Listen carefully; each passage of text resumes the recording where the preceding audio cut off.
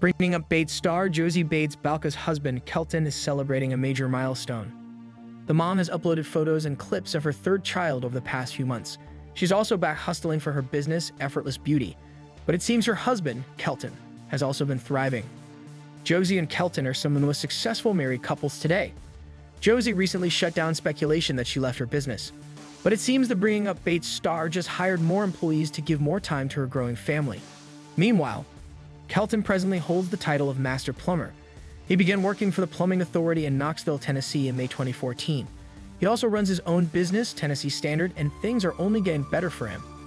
Kelly Jo recently took to Instagram to express how proud she is of her son-in-law, Kelton. According to the Bringing Up Bates star, Josie's husband won first place in the small business category for top workplace in Knoxville. And we are all so proud of him and of his company, Tennessee Standard Plumbing. Great job, Kelton. Josie Bates Balka is also a proud wife.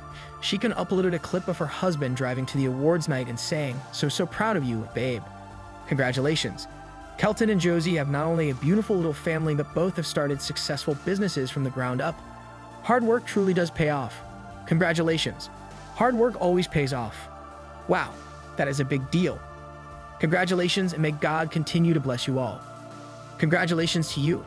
Your wife looks stunning and you very handsome. Sweet family. Josie continues to shut down speculations about her alleged feud with some of her sisters, especially Carlin. The Bringing Up Bates star participated in the Bates Sisters Boutique's Cash and Grab event, supporting Carlin and Whitney's special sale. Many members of the Bates family also shared that they're proud of Kelton for his latest achievement. The reason behind Josie Bates Balka and Carlin Bates Stewart's feud remains a mystery, but some believe that the two were just never close growing